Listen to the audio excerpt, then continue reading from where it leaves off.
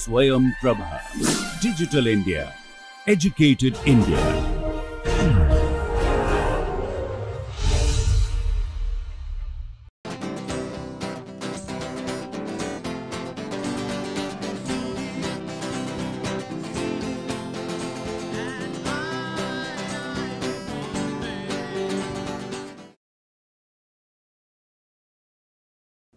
Once again, I welcome you to MSB lecture series on main group chemistry.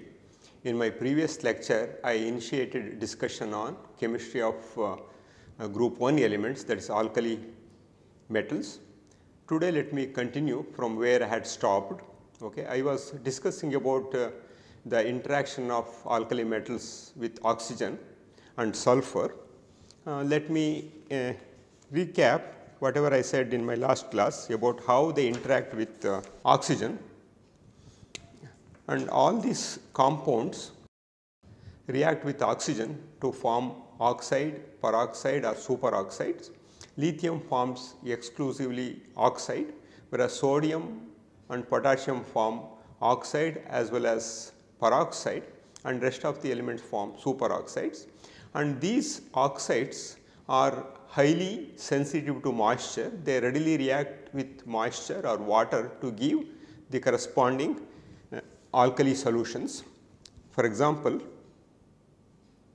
Na2O, sodium oxide, reacts with water to form sodium hydroxide. Similarly, if you take sodium peroxide, it reacts with one equivalent of water to form initially sodium oxide plus H2O2. Okay. And then if it is reacted with two equivalents of water, it forms 2NaOH plus H2O2. Okay. Similarly, metal reacts with metal nitrate,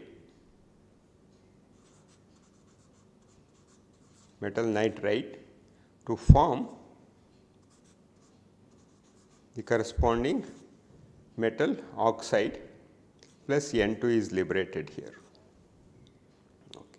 And alkali metals also react with ozone to form ozonate salt. See, this is called ozonate salt.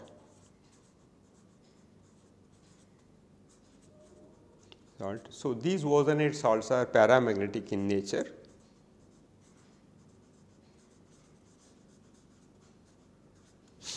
Okay. Of course, with sulfur form all these alkali metal sulfides and polysulfides of composition M2SX. Okay. So, let me write a few reactions involving sulfur, or one can take sodium sulfide, react with S8. Of course, here also if I write S, it indicates the reaction stoichiometry is 2 sodium is to 1 sulfur. In case if I am considering S as S8, then what I should do is 1/8 of S8 I should write, okay, or simply S. Okay. So, here Na2S reacts with S8 to form 2Na2S5. Okay. And similarly, sodium can also react with tellurium to give a mixture of Na2Te2 similar to sodium peroxide and Na2Te3. Okay. And cesium also reacts in a similar fashion.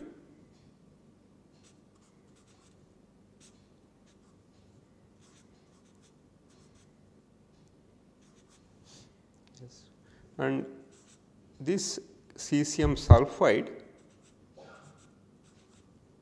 reacts with excess of sulfur to give CS2S5, similar to sodium analog, sodium reaction. Lithium directly reacts with nitrogen to form lithium nitride. For example, treat 6 equivalents of lithium with nitrogen,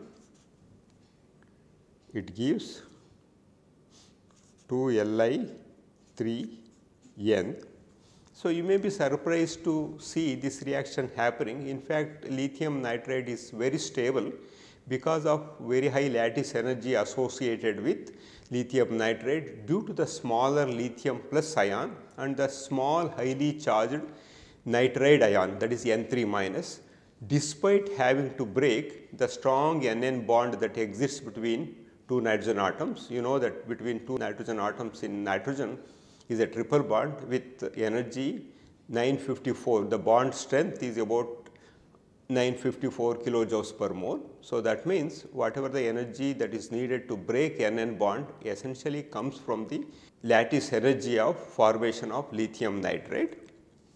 Okay. And despite this salt is stable, this is prone to hydrolysis. That means it undergoes hydrolysis to form lithium hydroxide and ammonia is liberated.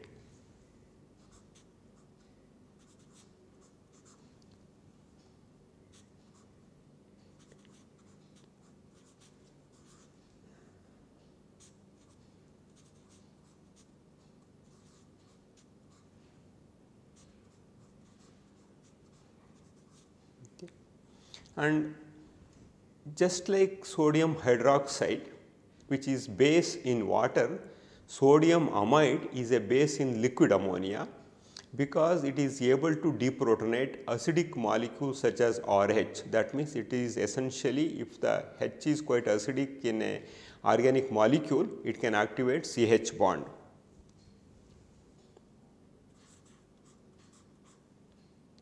If we take one of these alkali metals and put into ammonia, it forms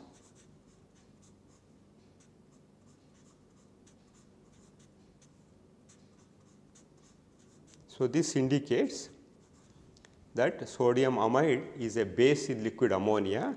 What actually happens here can also be written in this fashion: 2 electrons, when they are leached out from alkali metals, that interacts with ammonia to form amide ions plus H2 is liberated. Okay. As I mentioned, this sodium amide can deprotonate if the H is sufficiently acidic in an organic molecule.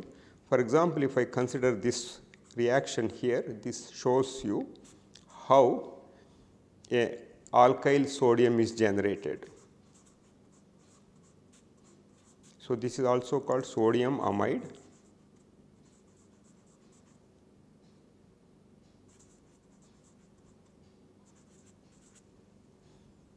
So, this gives NaR plus NH3 is formed.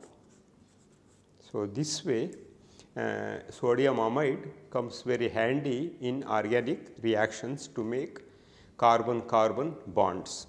Now, let us look into the interaction of alkali metals with hydrogen to form hydrates. As I had already mentioned in my early lectures that hydrogen reacts with alkali metals and alkaline earth metals to form ionic hydrates. So, here most of the metals, alkali metals, react with hydrogen to form the corresponding hydride. For example, in case of lithium, the temperature required is quite high. This is a general reaction of alkali metals with hydrogen to form metal hydride.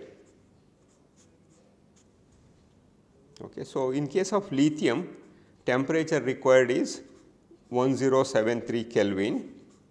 whereas for other elements reaction happens at relatively lower temperature. For rest of the alkali metals one can perform reaction at 673 Kelvin for all alkali metals.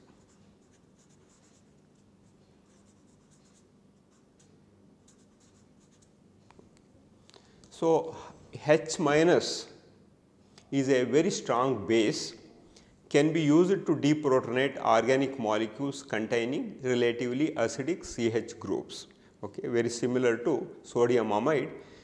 Here alkali metal hydrides also can be used to deprotonate organic molecules provided the CH bond is relatively acidic. Let me give an example here. Let us take sodium hydride and treat this one with dimethyl sulfoxide.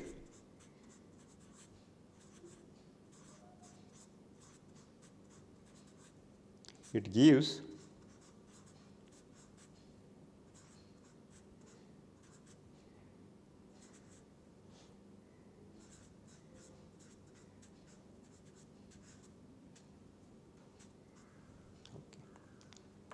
so in this fashion all these hydrates can be used to activate CH bond and to carry out a variety of organic transformation in organic synthesis.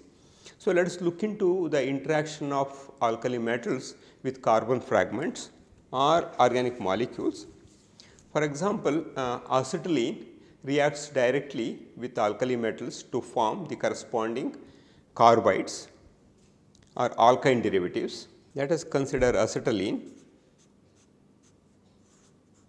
When acetylene is treated with one equivalent of M,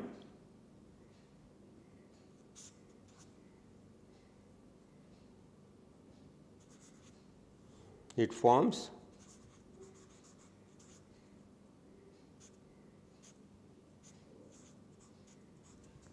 and of course here H2 is liberated, and then on subsequent treatment of this one with two more equivalents of metal, what we get is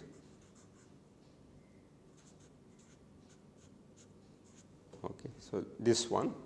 So, this is essentially a reaction in which ethane or acetylene acts as an acid. Okay. Of course, the extensive organometallic chemistry is associated with alkali metals, especially with lithium. We call lithium organic lithium reagents. For example, N-butyl lithium, tertiary butyl lithium, secondary butyl lithium, methyl lithium, phenyl lithium. So, all those things they find numerous applications in a variety of organic transformations. I would elaborate more on the reactivity of alkyl or aryl lithium or organolithium reagents and their utility in organic chemistry when I discuss organometallic chemistry of main group elements. That I will be doing after completing the chemistry of all main group elements group wise. This lithium hydride can also be used to make other reducing agents. For example, when lithium hydride is treated with aluminum trichloride, it leads to the formation of lithium aluminum hydride, very important reagent to reduce or to convert many of the main group halides to the corresponding hydrides. Of course, already I showed you the utility of lithium aluminum hydride in main group chemistry to make the corresponding hydrides. For example, lithium aluminum hydride when it is treated with tetrachlorosilane, it forms silane or tetrahydrosilane. Similarly, lithium aluminum hydride also can be used to make pH bonds corresponding from PCl bonds. Now, let me look into the compounds with halogens. With halogens, alkali metals react to form all type of halides. For example, all alkali metals react with all halogens to make all combinations lithium can react with all halogens starting from fluorine, chlorine, bromine, iodine to form the corresponding halides. In the same way, cesium also can form, but they have little different properties, okay, whereas reactivity as well as their structures. All alkali metals react with halogens to form the corresponding halides, and here cesium chloride, cesium bromide and cesium iodide have the same structure, whereas sodium chloride has a different structure. The structure of sodium chloride is face centered cubic, whereas that of cesium chloride, cesium bromide and cesium iodide is body centered cubic, BCC. And in cesium chloride structure, the cation and anion are both 8 coordinate, that you can see from this one here. Cesium is 8 coordinated. Similarly, if I continue this lattice, okay, these halides are also 8 coordinated, having 8 adjacent alkali metal ions, whereas in case of sodium, both chlorine as well as sodium are 6 coordinate, having a ratio of 1:1, that you can see from the structure here. Both are octahedrally surrounded by the opposite ions. Some chlorine is surrounded by 6 sodium ions, and each sodium is surrounded by 6 chloride ions. So, that means since we have several halogen compounds of alkali metals, all combination is possible, then how to predict the structure? We have an empirical formula to predict the structure using simply radius ratio rule. That means here the structure adopted by a salt M plus X minus can be readily predicted simply by considering the relative sizes of cation and anion, and this is nothing but the radius ratio rule. What it says, let us see. I have listed the radius ratio values for different structure types. For example, when the radius ratio range is between 0.225 to 0.0414, they assume sphalerite structure, that is zinc sulfide structure.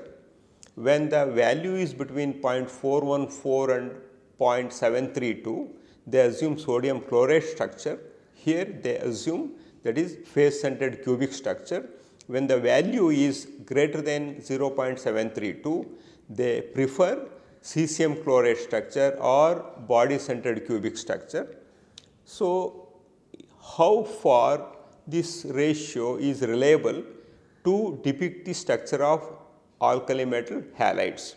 The radius ratio rules provide a reasonably general means of assessing the likely structure adopted by an ionic solid.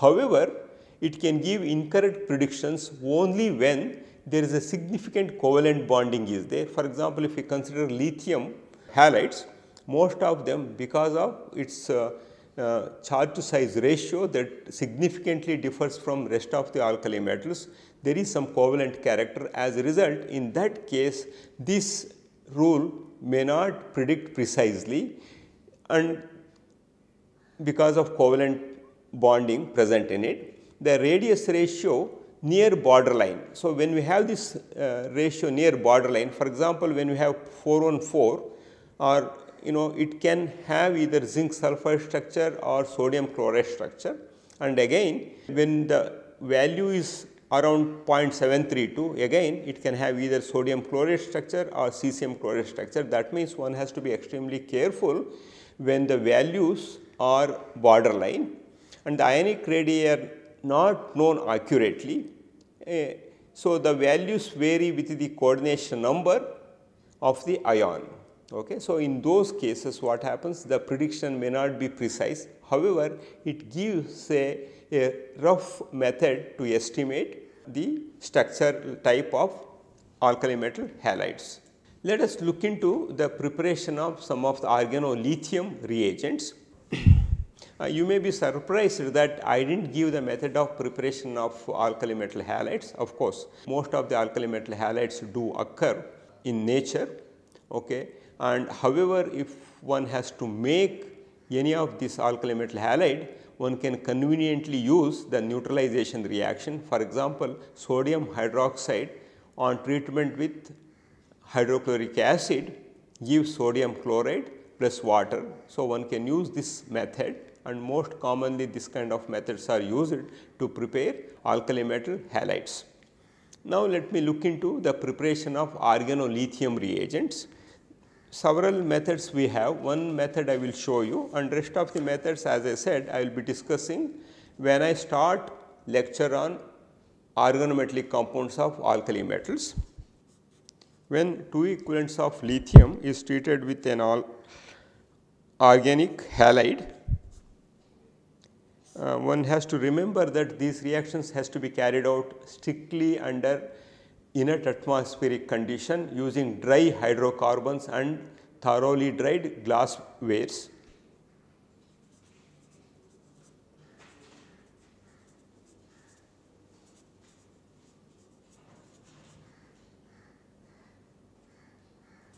Or dry ethers such as diethyl ether or tetrahydrofuran, and here X can be preferably Cl or Br.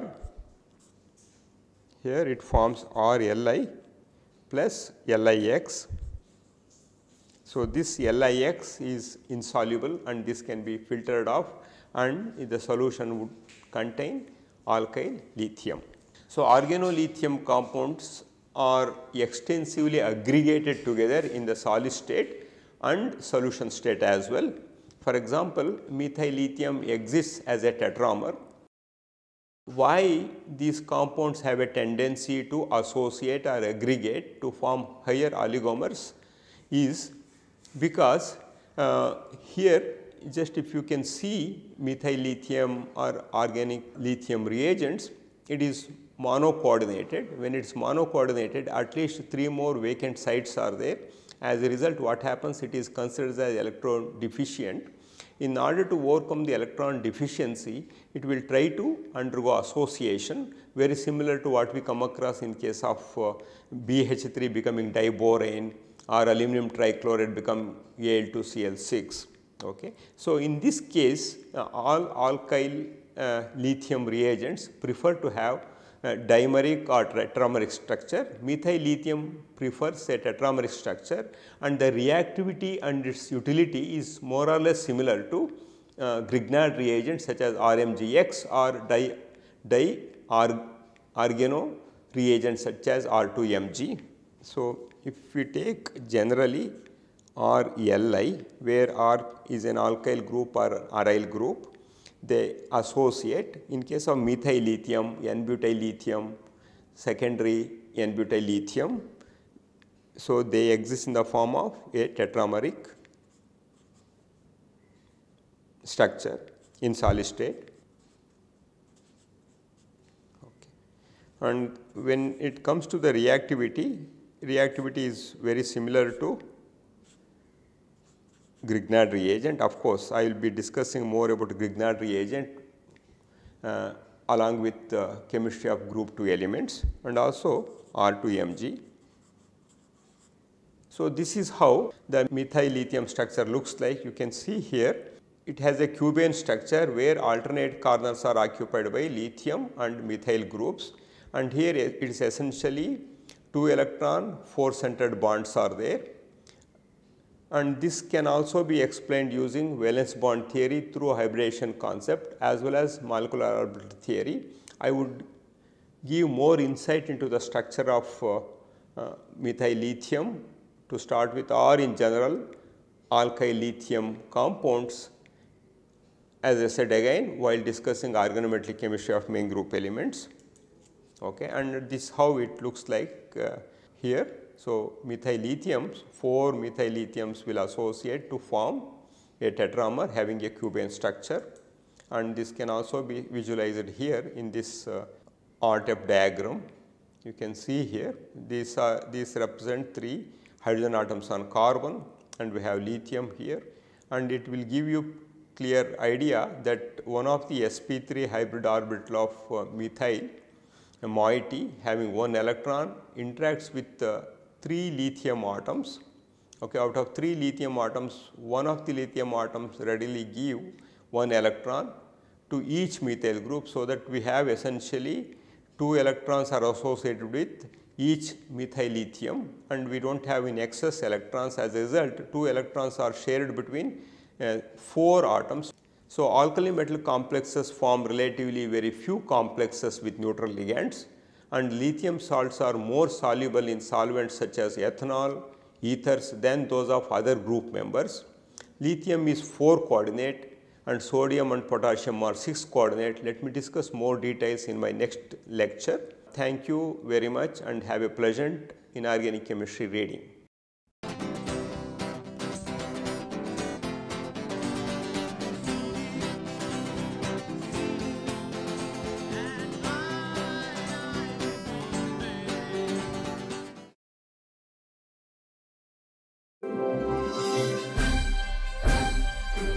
SwayamPrabha. Digital India.